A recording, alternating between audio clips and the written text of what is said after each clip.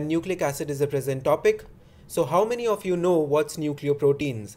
It includes ribosomes, nucleosomes. In fact, the picture in the upper right hand side corner shows a nucleosome, where we see a segment of nucleic acid, that's DNA, wound around different proteins.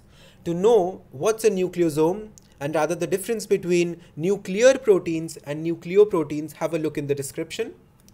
We'll move to the main topic, that's nucleic acids. Nucleic acids are long chain biopolymers made up of monomeric units known as nucleotides. So they are polynucleotides. We have two types of nucleic acids. One is DNA and the other is RNA. DNA stores all the hereditary information of a biological species. It determines the nature of a cell and controls the growth and division of the cell. So what is the composition of these nucleic acid, rather the composition of DNA or RNA? Okay, so on mild hydrolysis of nucleic acid with aqueous ammonia at 115 degrees Celsius or with a nuclease enzyme yields the nucleotides, which are the monomeric units of nucleic acids.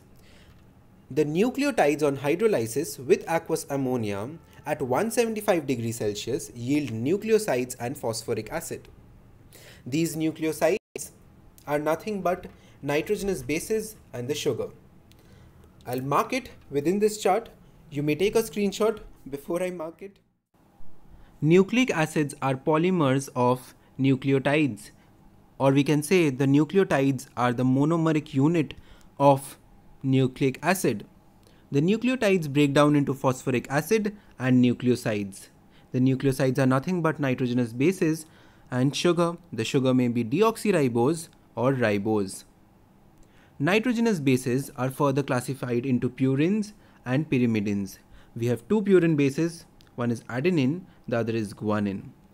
Pyrimidines are cytosine, uracil and thymine, but uracil is present only in RNA, while thymine is present only in DNA. Now we are going to talk specifically about DNA. DNA stands for deoxyribonucleic acid. It is a polymer of deoxyribonucleotides. The deoxyribonucleotides break into phosphoric acid and deoxyribonucleosides. The deoxyribonucleosides are nothing but a sugar, which is deoxyribose, and a nitrogenous base. The nitrogenous base, we have adenine and guanine within purines, but for pyrimidine we have just cytosine and thymine. There is no uracil for DNA. We are going to now talk specifically about RNA, ribonucleic acid. It is a polymer of ribonucleotides. The ribonucleotides break into phosphoric acid and ribonucleosides.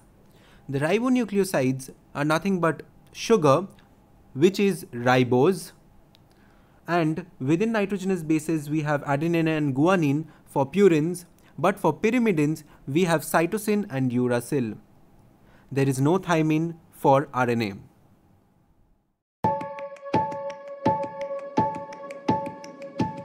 If you like the video, please hit the like button and subscribe to our channel.